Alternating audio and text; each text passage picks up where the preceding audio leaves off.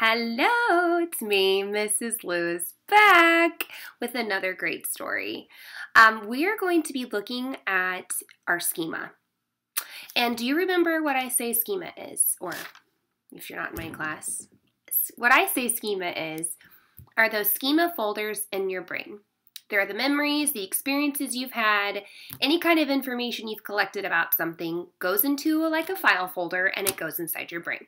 And then when later on in life or later on anytime you start looking at or talking about a topic, that folder opens up and all of that information and knowledge that you have about something is there. And you either add to that something new that you've learned, or you take something out, maybe that you thought was true and it's false. Like when we learn about things in life. So for example, today we're going to be reading a book called Rotten Richie and the Ultimate Dare. Okay, it's by Patricia Polacco, which we all know she is a rock star when it comes to picture books, right? She's amazing. And what's funny is all of her stories are based on life events, things that have happened in her life.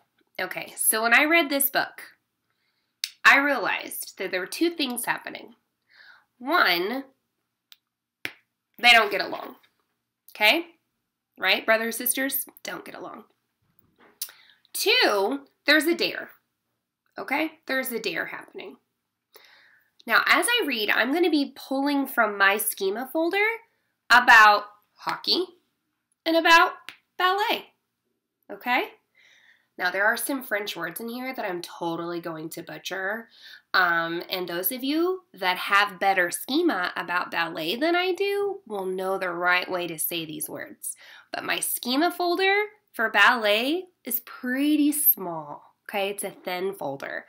So what I know about ballet doesn't match this book, but I'm going to be adding to my ballet folder with what I learned. And same with hockey. I don't know much about hockey.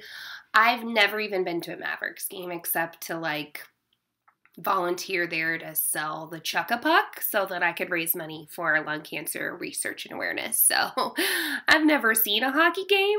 Some of you are going, Mrs. Lewis, seriously, you're missing out. The only schema I have about hockey is fights. That's it. And that's pretty much all hockey is, right? Anyway, so you're going to learn, though, that my schema about hockey is pretty much what Trisha's schema is about hockey.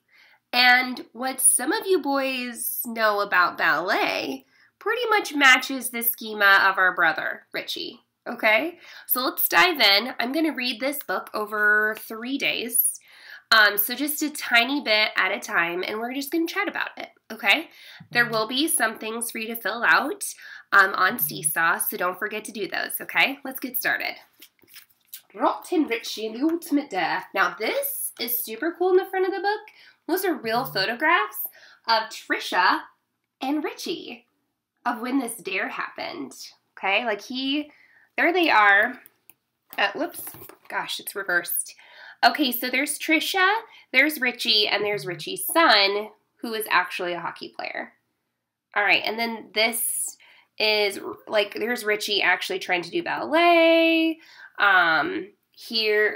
There is one of those is, oh yeah, that's Trisha being body checked during the hockey game. Like, okay, it's like real life. I love how she takes events in her life and makes them books. I should totally do that. I could be the next Patricia Polacco, don't you think? Okay, before I begin though, I want you to think, what is your schema on hockey? And what is your schema on ballet? Like, what do you already know about that? And what is your schema about brothers and sisters? Okay, I'm going to create a T-chart because Mrs. Lewis is really into T-charts for some reason. I don't really know why. Okay, so I'm going to create a T-chart and I'm going to list my schema on those things. Okay, so this T-chart is going to have 3 sections. And we're going to have hockey,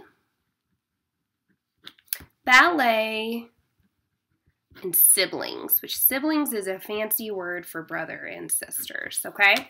So here it is. And I'm literally just going to drop some things down. So you can pause the video and drop some things down on Seesaw right now. What do you know about hockey? Okay, what do I know about hockey? Fights. ice skating. They wear a lot of gear. A lot of gear. I'm not joking. Okay, and penalty. There's penalty boxes. I do know that. And don't hockey players have like a lot of teeth missing? I feel like that's a thing. Missing teeth. I mean, I don't know. Perhaps that's true. Okay, so you do not have to copy what I've written down. I need you to write what you know about hockey. Okay, what do you know about ballet? Let me think what I know about ballet. There's French words for the moves. I know that, like plie, releve, those kinds of things. You wear ballet slippers.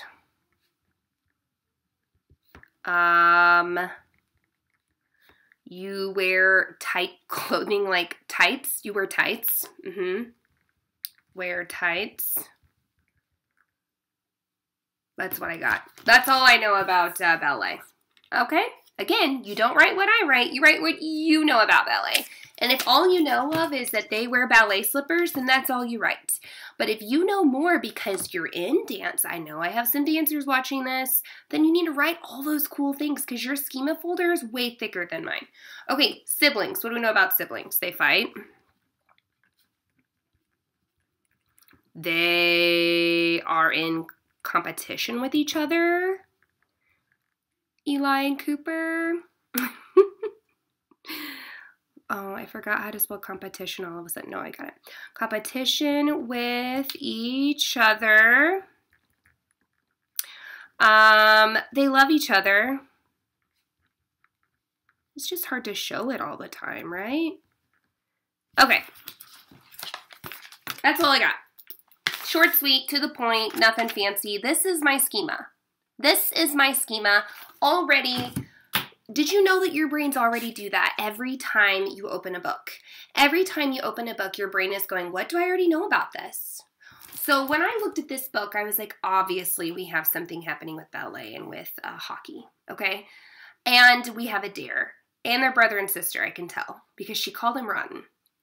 Okay, my brain already opened all of those schema folders without me even realizing that it happened, okay? So now let's read. Rotten Richie and the Ultimate Dare. Here we go. I can't remember which side is better to do this. Okay. Our mom loved us both more than anything. She always told us that.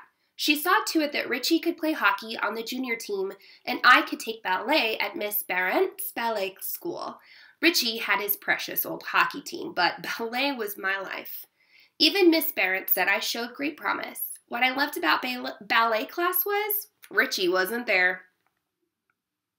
Okay, so far my schema about siblings is matching the story. Here we go. Oh my gosh, look at that.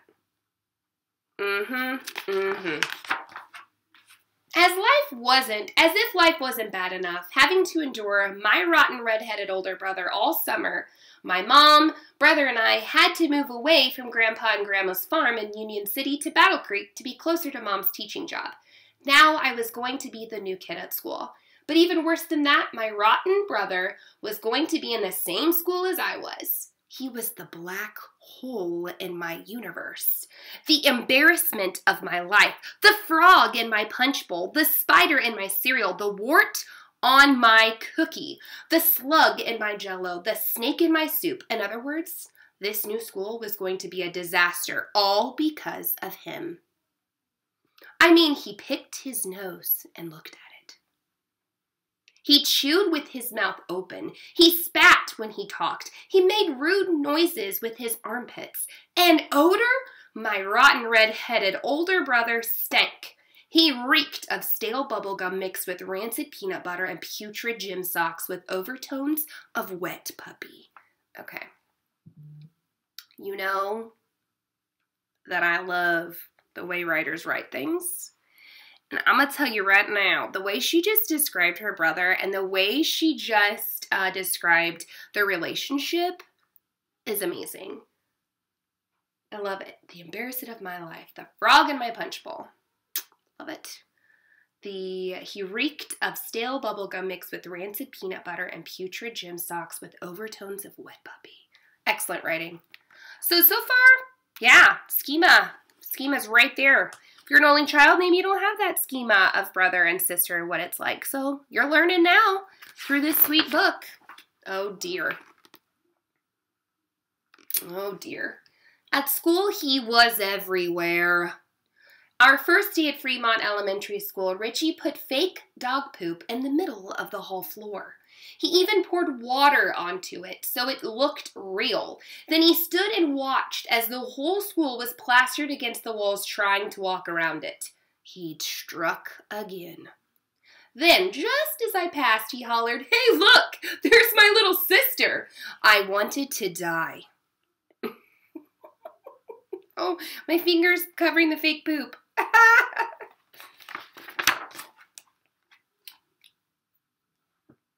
As time passed, I managed to make some good friends. After all, they knew it wasn't my fault to have someone like Richie in my family.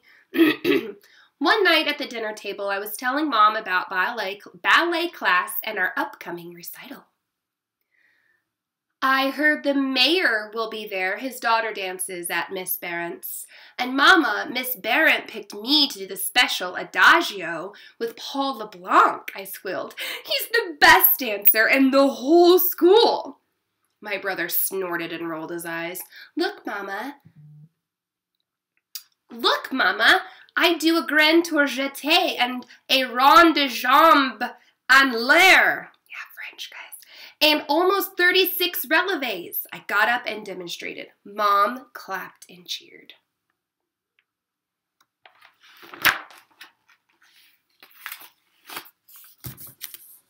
Aw, I can do that with my eyes closed, Richie croaked. You cannot, I protested. Can too, he countered. Cannot, I screamed. Too, he said with a sneer. Well, ballet is harder than dumb old hockey any day, I hollered. Is not, he chortled. All hockey is skating around in circles with a crooked stick, chasing a little lump of rubber. Babies can do that, I bellowed. Stop it, both of you, Mom scolded. What difference does it make, as long as you both are doing what you enjoy? All of the rest of the evening, Richie danced around me on his tippy toes, making rude sounds. Tweet, tweet, he teased. And just before I got into bed, he stuck his head in my doorway and made kissing sounds and said, Trisha's in love with Paul LeBlanc. Tweet, tweet, tweet. Okay. Now, I had you think about your schema of hockey and ballet.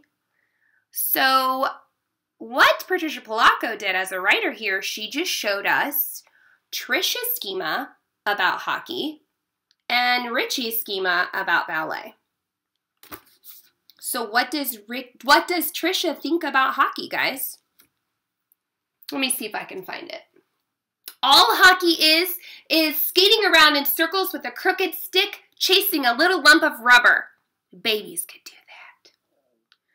And looks like, he's thinking ballet is just throwing your body around like that and walking on your tippy toe. Like all the rest of the evening, Richie danced around me on his tippy toes, making rude sounds. Okay. And that he thinks he can do it. And he can't. Okay.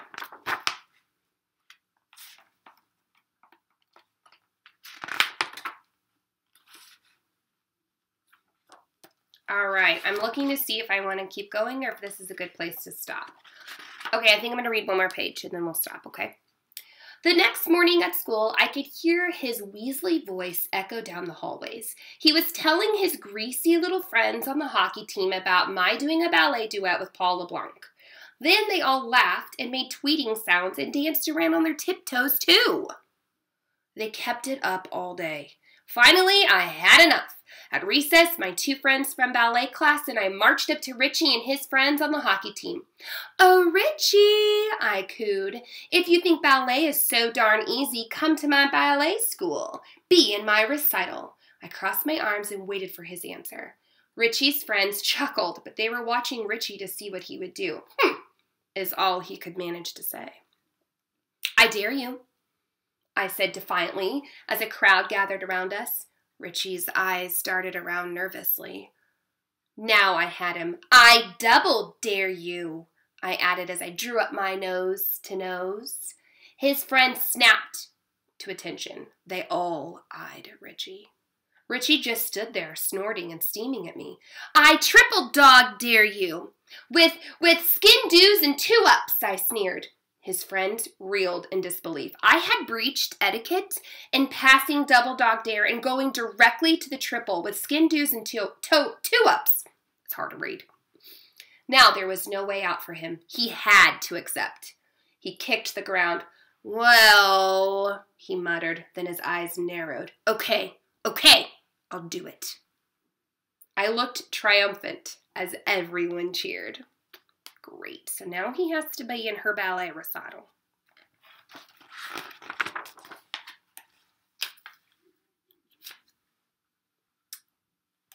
Here's where it gets really good, guys.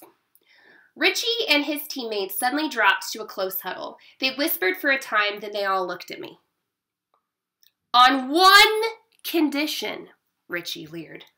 I'll go to your demo ballet classes, learn your demo dances, and be in your stupid old recital, but only if you practice with the team and play one game with us.